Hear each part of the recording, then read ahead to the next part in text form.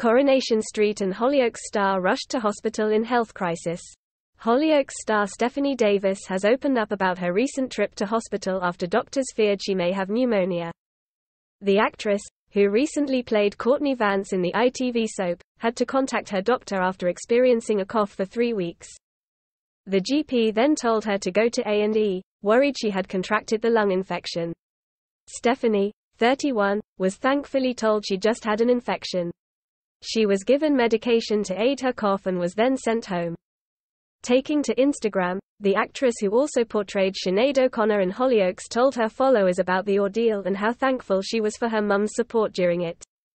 Had a bad chest infection for 3 weeks now.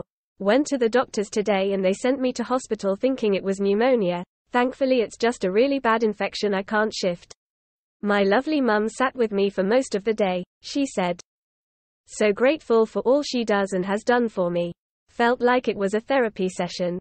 We ended the day on a good laugh, nearly wetting ourselves in the car park when she screamed thinking her car was bashed, dented and scratched, and then vigorously tried to wipe the mark off to realize it wasn't her car. Stephanie went on to reveal she has antibiotics and steroids to help her recover and hopes she can have a day cough-free soon. Bạn vừa theo dõi một sản phẩm của ICL Sâu Laser. Xin chào và hẹn gặp lại các bạn ở những video sau.